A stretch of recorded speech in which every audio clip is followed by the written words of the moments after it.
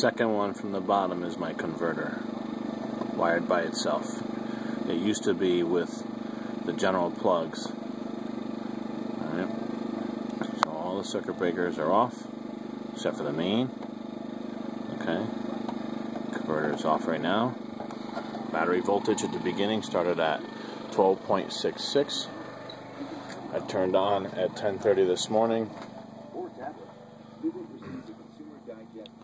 What's equivalent to 10 bulbs.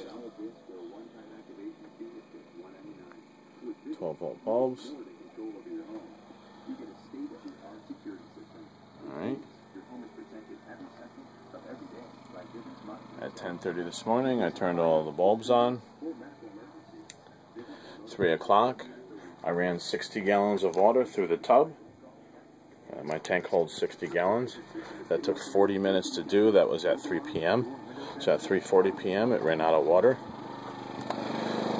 When I turned the water pump on, battery was at 12.99 volts. Correction, 11.99 volts. And it dropped 1/10 of a volt after 40 minutes of running the water pump. Alright, all 10 bulbs have been on since 10:30 this morning. It is now 3:45. And we're going to see if the Champion generator is going to start charging the converter. And turn it on. Alright, here we go. Alright, so she's goosed up.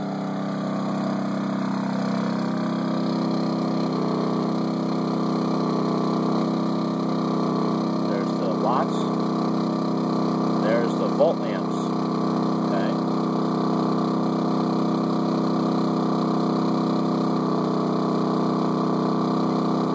11.4 amps. There's the volts,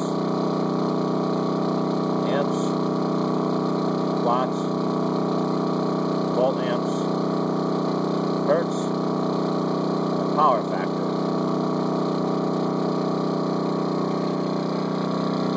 We'll keep it on volt amps.